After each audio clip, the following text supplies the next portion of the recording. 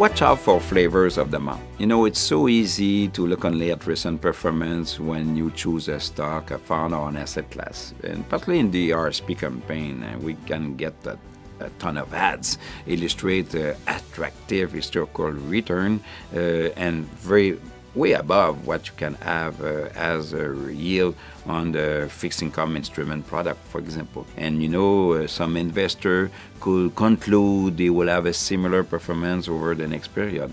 But you know, make no mistake, very often an asset category or fund who have performed very well rarely repeat the same performance in the following period. It's just like, for example, driving a car. It's very useful to have a rear view mirror, but it's probably more important, I would say safer as well, to look in front of you, where are you going?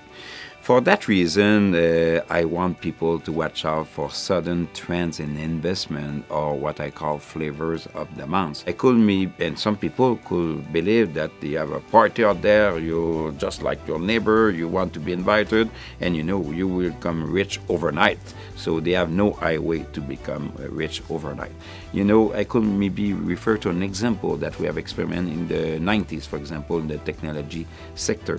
I remember very well a well-known company, Yahoo, for example. Yahoo stock price shift from less than $1 in 1996 and exceed $100 for a year later. It was so big, in fact, the market capitalization was the equivalent of the overall Canadian banking sector industry. 13 years later, the stock price, in fact, is 60% lower than in 2000, even if the company make a lot of money and have a bigger sales. So that illustrates that from time to time you could have bubble. I could give you many other examples of bubble, whatever in the real estate or the stock market. But you know, identify bubbles is it's not an exact science. It's hard to do for sure. So, but what I will tell you as a recipe, if you make a lot of money in a short period of time, it may be too good to last. So for the word investment, as you know, it's full of opportunity, but as well some risk associated to that. So I encourage you to discuss and talk with your financial advisor about investment.